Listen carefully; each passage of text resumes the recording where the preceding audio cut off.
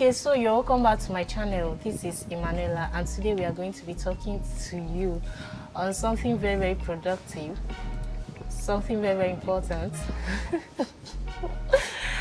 So the person with me is should I say it? Well, you can.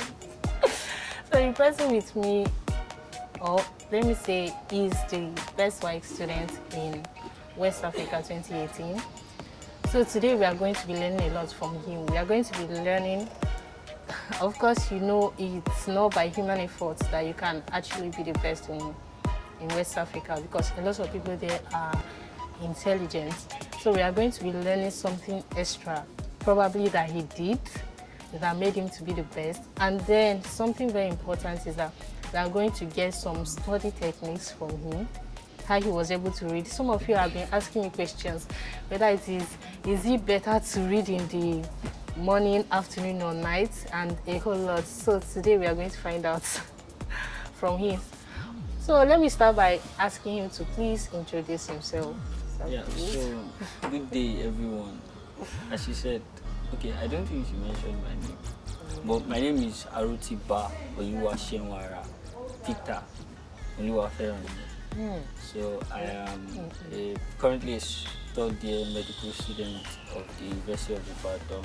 I attended Air Force Secondary School, Ikeja, Lagos State. Yeah, proudly military. And it was really a fun time being in such a setting actually. So then I am the second of 3 boys in my family. And from Kogi State, I'm Nigerian, obviously. Yeah. Okay, why didn't you, sorry, let me just ask you this question. Why didn't you consider going into, since you went to Air Force, why didn't you consider going into NDA, being a pilot, or going into all this, or even becoming a soldier? I get actually. Yeah, well, some things are not just for me actually. I don't know when it's going to the military. You don't know how to fight.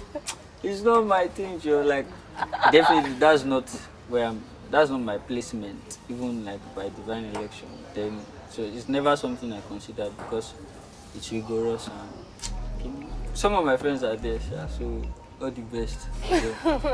Actually. Okay, so how do you feel being the best WAEC student in the whole West Africa?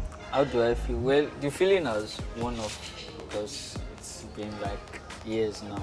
So just like 3 years. More like how did I feel? How did I feel? Well, I still feel like honored now that wow, God could honor me with such a feat, because it wasn't something I deemed myself worthy of attaining. I don't know if it's big grammar I'm using, but just like I didn't see myself in that picture. No, it's not big grammar, we understand. Okay. I didn't see myself in that picture actually. So when it came, it felt out of this world, man. I was like, really, is this thing true? Am I dreaming and stuff? So I feel honored because I know being someone who has attained that feat makes me automatically like a sort of mentor to so many students, secondary school students and the like. So it just makes me, it keeps me in check actually, and it keeps me. And that's very true, because I am just so happy you mentioned this mentorship, because most times when I interview someone, the next thing is, please can I get his number? Please can I get his email address? So would you like to give out your number or your email address? But it's not going to be on YouTube. Someone that sends me a mail for... Yeah, I'll give you now. I mean, when the person sends a mail, would you give us either your email address or your number? Yeah, I will. I'll give my email address. Your email address. So it's very okay. So when did you start preparing? Should I put the question that way? No. Like, did you from maybe entering secondary school think that I am going to be the best WAEC student in the whole West Africa? And how were you doing it? Were you doing it gra? No, I have to be the best. I have to be the best. Or how did you go about it? Well, how to answer that question? The first question, it wasn't like from the outset of my secondary education actually that this dream came into my heart. Like when I started secondary school, I doubt if I had any such goal. I just wanted to just continue being on top. Like, let me be honest, I just wanted to continue being on top because like in primary school, like there was really no competition and everything. Yeah. So I knew that coming to a prestigious school such as, or going to a prestigious school such as AFSS, there will be competition. So I just wanted to be on top basically. And unfortunately for the first year, JS1, I wasn't the one on top throughout the set. I was on top in my class, yes, but I just discovered that there were other champions too from their primary schools who came, and then they were, like what the scores proved was that they were better than me at that point. So it just meant I had to double up. So I would say yes, I had the winning mindset, even though it was not, how do I put it now? It wasn't perfect in that it was born out of competition. Okay, I just want to be the best or top. You know, those days, if a lady or a girl now, and this is no disrespect to the female gender, if a girl like scores or does better than you, your parents might berate you that you're not serious. You started playing, even teachers, yes. My mom say, look at you. So that mindset just was wrong, but I thank God that I was able to deal with it as time went on, actually. But it was a progressive thing. It wasn't as if the whole mindset, just the competitive part of the mindset just died down. That would take some years of learning. So, but as to exactly when this goal came into view was after junior secondary school, where like I was on break. So my brother was opportune to be a part of the school team to attend one of the WAEC annual general meetings, or what do they call it? I'm trying to remember. But one of their annual events where they like meet and do a lot of things, but also they award the best candidates from the previous year in WAEC, in the WASC rather, in the exam. So my brother came home and he was complaining that all the winners were Ghanaians, first, second, third in West Africa. So like, though it was hosted in Lagos, Nigeria, it was a Ghanaian flag that was raised, and so it was like, what's all that? Wasn't speaking so good. He gave me the program of events, and I was able to read through and see the names and profiles of the winners, and I was like, they were all guys, all Ghanaians. And then they also had a list of the people who had won like previous years, and I saw that it was since 2011 a Nigerian showed up on the list. This year we were talking about was 2015. They just awarded the 2014 winners.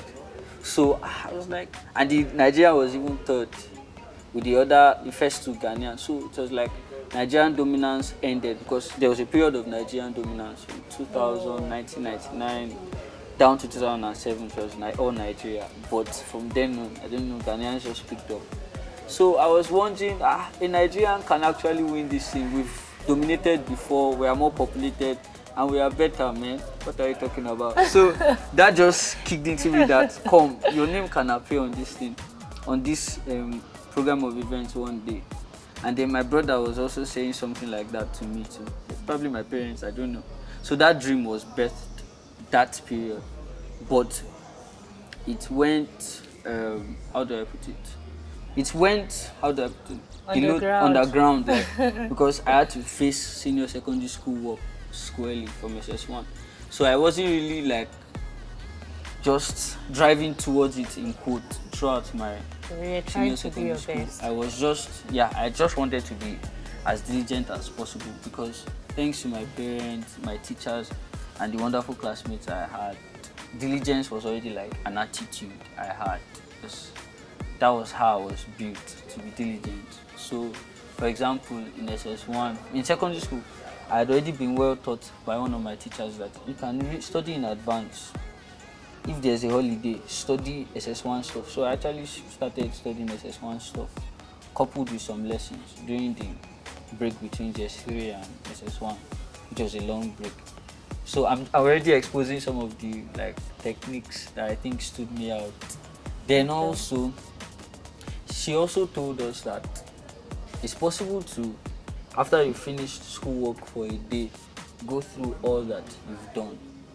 Go through it instead of allowing it become stale, because there are probably even some things the teacher said you didn't understand. So you allow that one become stale. Even the ones you understand, you allow them become stale and wait till like weekend or when it's time for a test you start reading it. That is not the optimal use of your time, of your intellect, and then you are not maximizing the efforts of the teacher in class. So she taught us those things, and then I applied them. Not 100%. I wasn't 100%.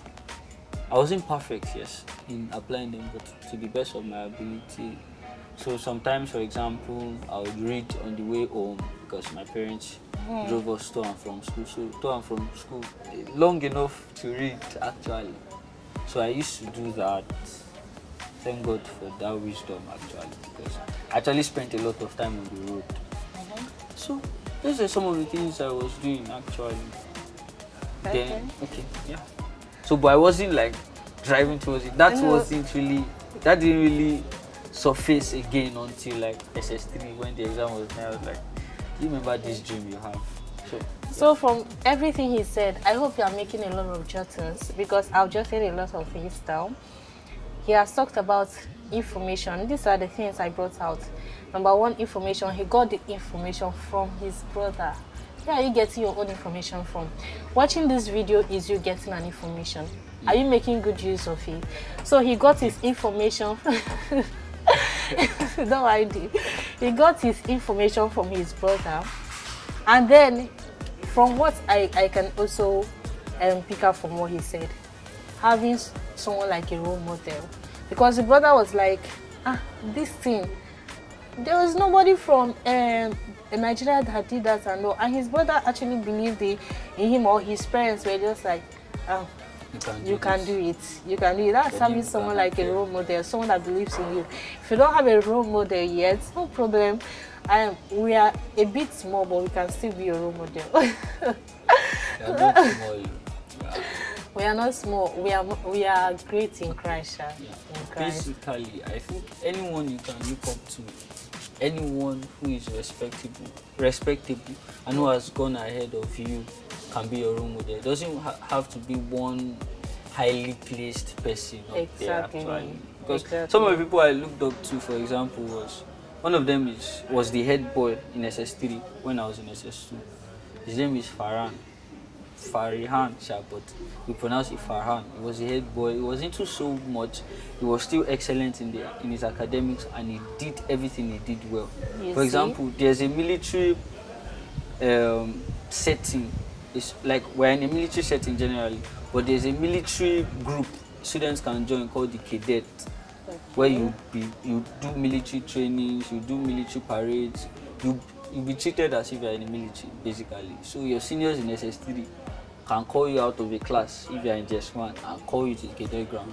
So he was partaking in that, and he was their head. He was the commander-in-chief of the cadet, and he was juggling them well, academics, head boy, cadet, and everything. So he's one of the people I looked up to. And then even my classmates were sources of help and inspiration. So it doesn't have to be one highly placed person up there. Exactly. You can learn from anyone around you. You can get a role model. And then he had the hunger. When he saw that it was only Ghanaians, he had the hunger. That kind of that thing, you say something like in my heart. Exactly. So you need to have the hunger for excellence as well. And he was persistent, not like the kind of persistency of let me hide this information from my mates so that they will not be better or something. That one is a kind of wickedness.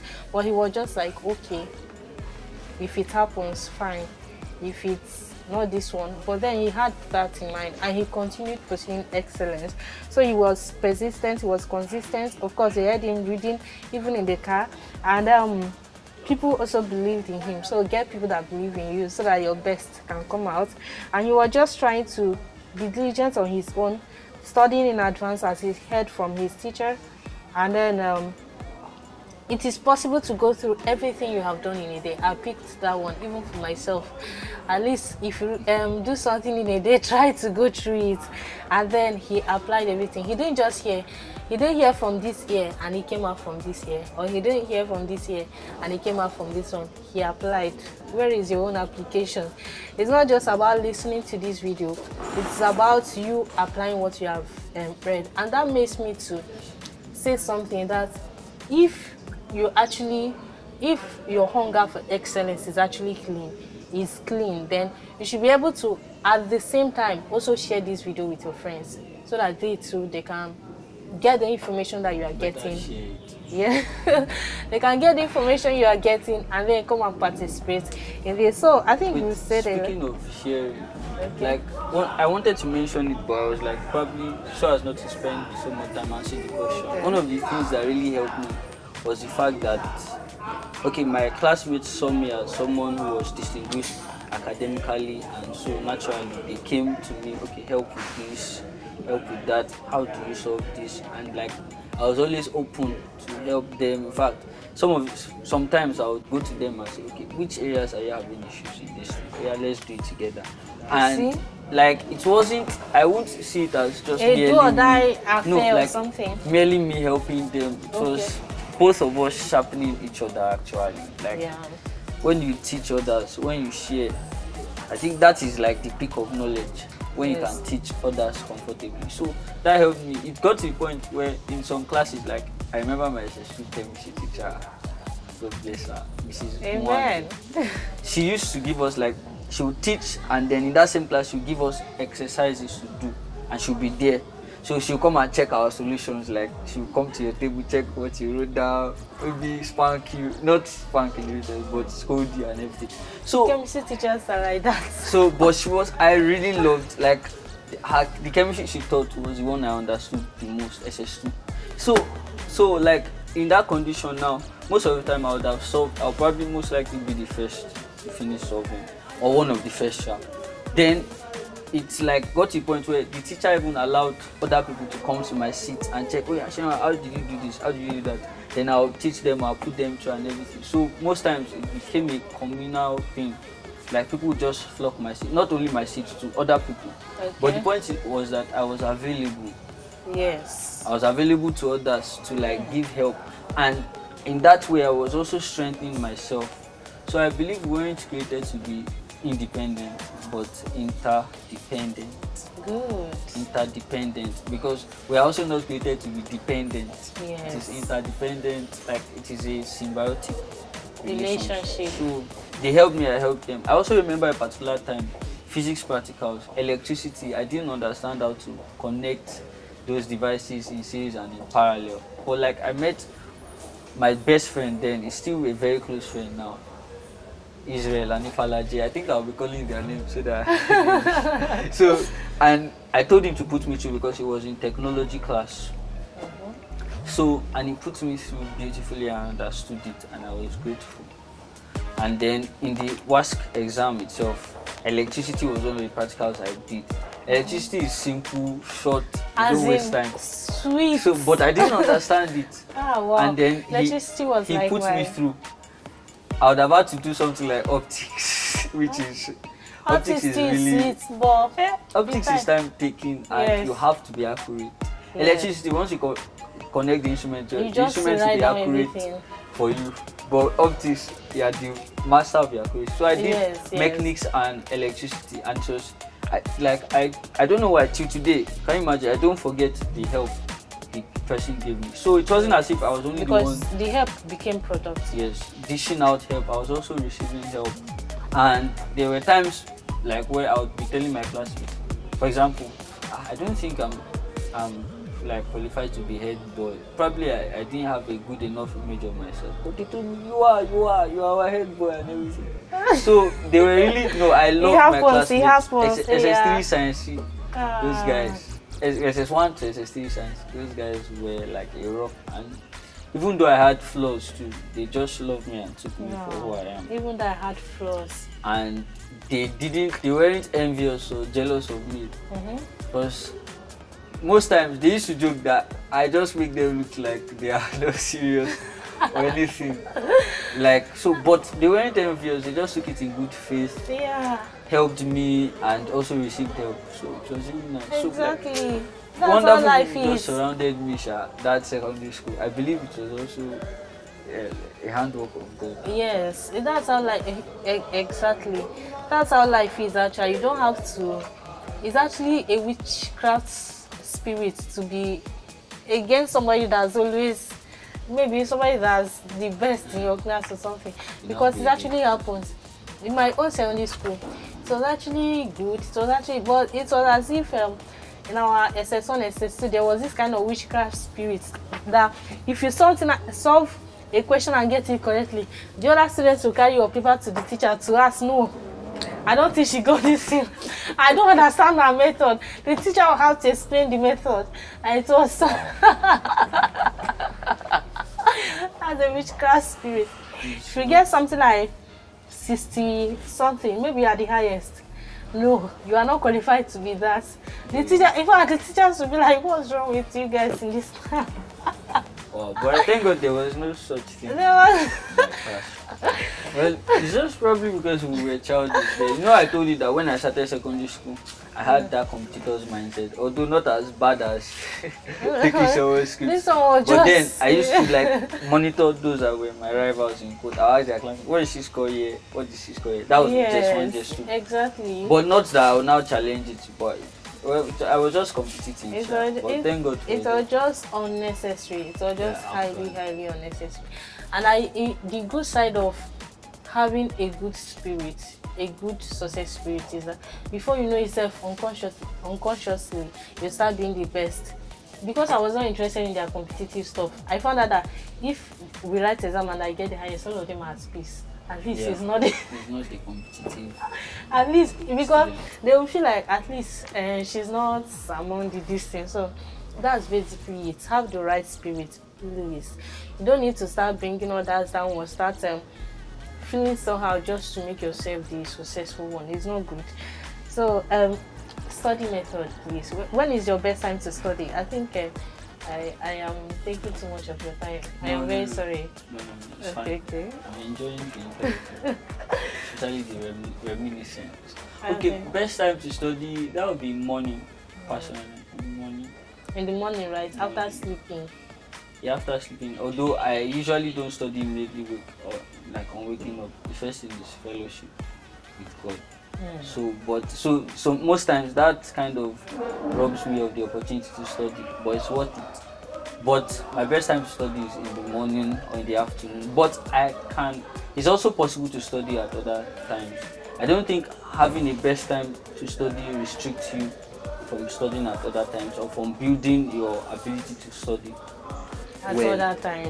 Regardless of the time actually, because there might come situations that will make it necessary for you to study at that time you feel it's inconvenient. So you have to adapt.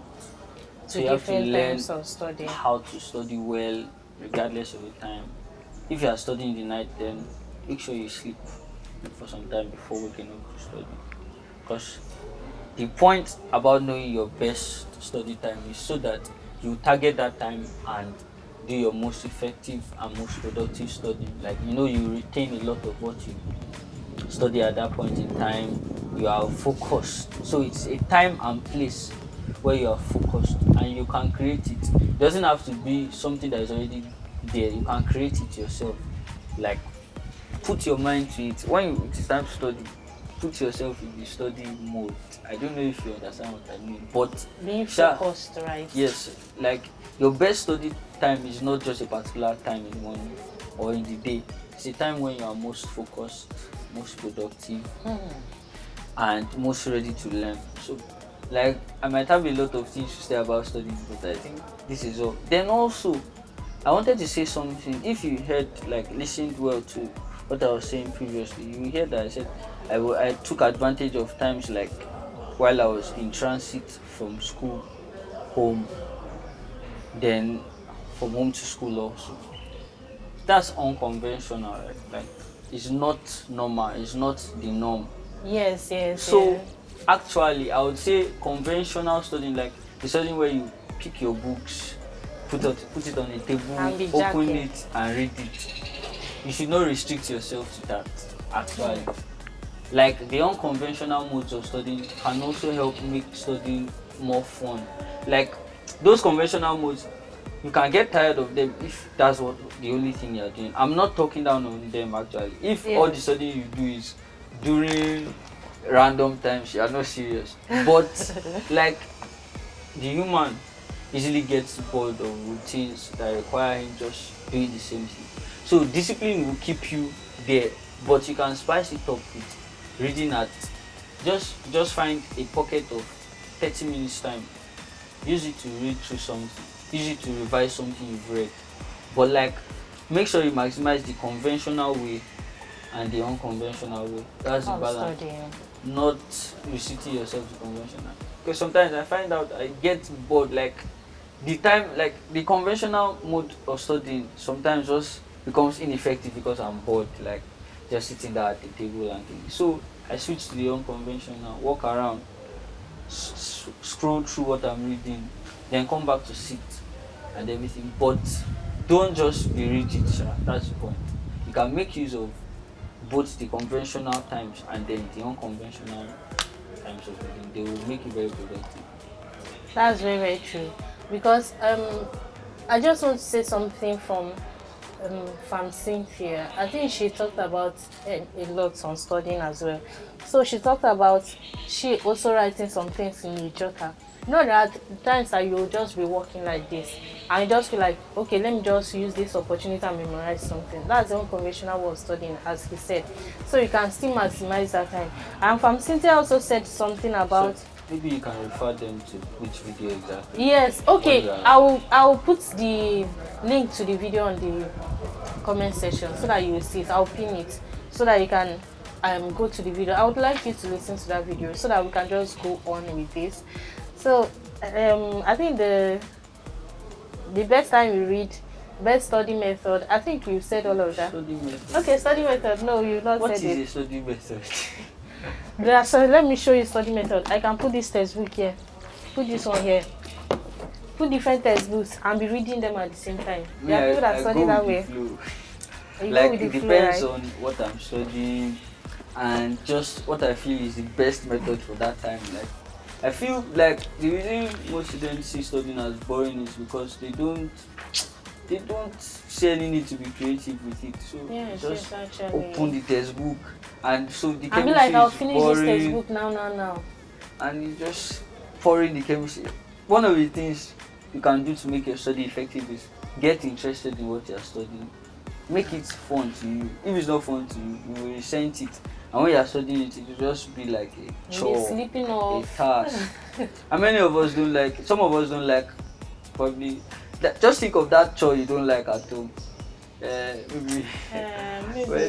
Most of them I see them as already necessary, but maybe washing the toilet. You never enjoy doing it. You never enjoy doing it. Yes, so but you have to do for it. so many students, studying is like that for them, and that's what damages their efficiency. Studying is a chore, but you can cultivate interest in learning and in what you're learning exactly, so that it becomes a time. Oh, I'm going to learn something. Tie it to purpose. Tie it to what you apply to later in life. Be interested in it. So when you are choosing a course to study in university, don't choose a course you get bored of and then you start wondering how to pass the course. Yes. So just make studying interesting. Studying can be made interesting actually. So okay, study method. So most times, okay, like in secondary school, okay, since we are addressing secondary school students, how did I say my note? Okay. Okay, no problem. You can have you some other time for university students. No, right? No problem. Thank you. How much of time have I even spent in university system that I would know? Remember we talked about role models. Some things I will have learned. You want to use my words against me. But in secondary school, my note was like the main thing, because you know it was kind of compulsory to write notes in secondary school. Teachers will check for your notes. Yes, you submit notes. That one has marks safe. You submit notes if you didn't bring your note that day. Hey. Auntie, I didn't bring my notes. I forgot it at home. You didn't forget your lunch box. No. So notes was really compulsory, and thank God, I was able to like God. maintain good notes in secondary school. So when I said, for example, I go through what I do for, everything I do for that is my notes, the notes, because I Because just even love, in school here, he writes notes. yes, although we give glory to God. Yes. So, but like, I just loved the way my teachers presented their stuff, so I love putting them down. Then when I'm reading, I know I'm reading exactly what is on the mind of the teacher, what I've understood from the teacher. So don't despise your teacher's notes for textbooks. It's good to read textbooks too for further knowledge, but build on the foundation that your teacher has laid. That's why like there should be a continuity between the class, like what the teacher said in class, and your studying. So that's why you don't get taught something this week and then it's 8 weeks later when it's time for the test. Like you don't, it is not ideal for you to get taught something this week and 8 weeks later when it's time for the test and now trying to recall what the teacher said in class. You don't have a note, you know, it to be somehow. So that's why let's get it fixed in your mind that there ought to be a continuity between what your teacher is telling you in class and what you go back to study. The reason your teacher is teaching you is so that you go back to study it and then your knowledge is enriched by that. So my notes, then after that textbooks, probably after I've read the topic for the first time, then I now go to the textbook. Or sometimes it's the notes side by side with textbook and everything. But basically, as I said, I just go with the flow. Sometimes I decide, oh yeah, shut out textbooks. I'm talking about even now in the university, shut out textbooks, read the notes, what's the note saying? So sometimes I consult the textbooks totally because I feel, okay, I've gotten the information from the note. So what else? Past questions, very necessary. I was about to ask for past questions. Like past questions was a regular thing now, like that WAEC past question booklet. There comes a class you get, maybe SS2, you have to start buying them because you know you're paying for WAEC. So like that became part of my study. Although I wasn't rigid about it, sometimes I just go to past questions, practice some OBJ questions. And yeah, for those of you probably in SS1, if you get past questions now, it's good. But don't feel bad if most of the questions are not what you know, because that's exactly how it felt. Because we tend like to feel discouraged, feel like I don't know anything. Especially here in med school. You know, it was like it was like a transition. In SS1, I barely knew many things. SS2, okay, I was getting taught. So I was like, okay, this question I can attempt it. Wow. So I can attempt this whole number 14 in physics. WAEC 2014. Wow, let me attempt it. So I would like, once I discovered I could do a question, I would attempt it, check the answers and stuff.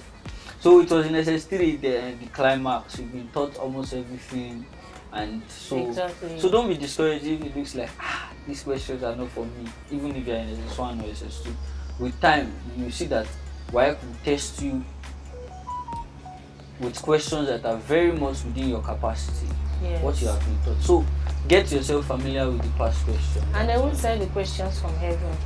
Yeah, it's from what you have been taught. From the syllabus, actually. It's from what you've been taught. So that's it. So before we give it, yes, please.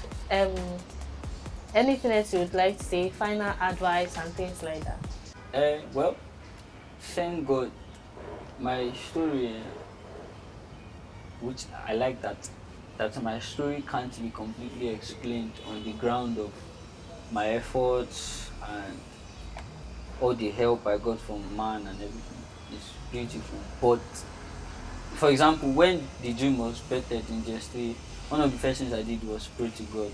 Even though I didn't know much about God and everything, I just knew, okay, God answered prayer. So I prayed, I committed the dream to God and, okay, help me. Then when the dream resurfaced when I was in SS3 about to write the WAEC, that period was a tough, trying, tasking, demanding period. SS3 is naturally tough. Tasking and demanding. You are a prefect, and then I lived very far from school. Then everything was just came to a head, and I was very much stressed, and I was like, giving my best in this WAEC won't be possible without God's help. So I went back to God again, laid my request for him, asked him for strength. Then also I was specific I asked him, okay, this is the target I want, this is what I want for the exam, please help me get it. Then I also asked him specifically, Lord, I also want to be the best in WAEC in West Africa. Grant unto me this request in Jesus' name. Amen. So I prayed the prayer. So I wouldn't say I had much faith that I would be able to get the best WAEC results in West Africa, because that's where, wow, there are many brilliant people out there now. So, you know, you should be able to relate to what I'm saying actually. When you just feel like, me, out of how many million. Yes, so, yes. That's how it feels. I received strength from God. I was able to put in the best I could, like in final preparations for the exam, because I believe SS1 to SS3 were periods of preparation for the exam, one way or the other. So, and things would have been more difficult if I had been like slothful during those periods. So, but I received strength, God gave me confidence. You know, I said I was already getting a bit discouraged, anxious, because there was pressure too. There was like teachers in my school were like, you must be the best in this school, you must have so result, because I was head boy, people looked up to me and everything. So there was pressure, but thank God for giving me the strength to withstand the pressure. Like, it is beyond scientific explanation the level of confidence I had just before, like when the exam came. Just a few weeks before the exam, I was really tensed and anxious. But I thank God that God worked out that whole period for my good. He helped me learn that it is not by might or by power or by strength of human effort.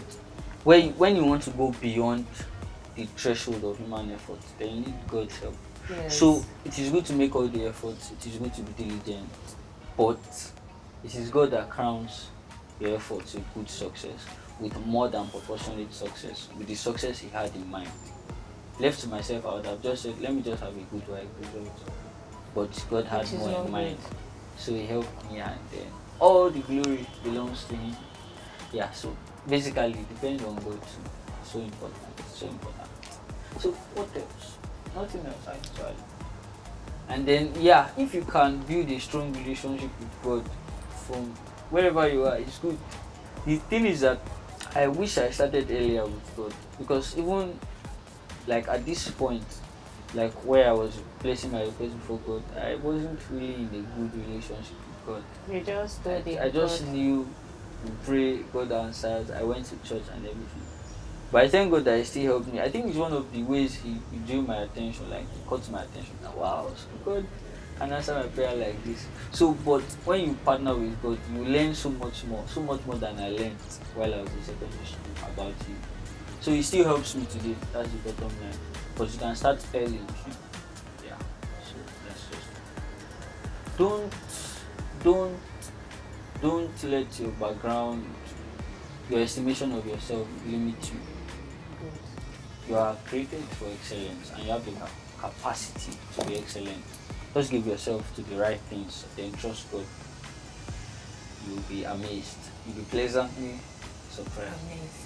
So, that's all I have. Thank you very much for the interview. Thank you for your attention, viewers at home.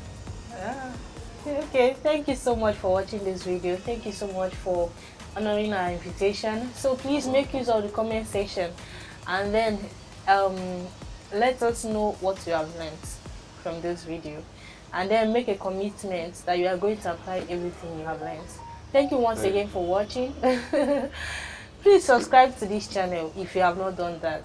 Please subscribe, and then, as we have said earlier, please share the video to your friends as well, so that they can learn from you. Once again, thank you for watching. Bye-bye. Bye.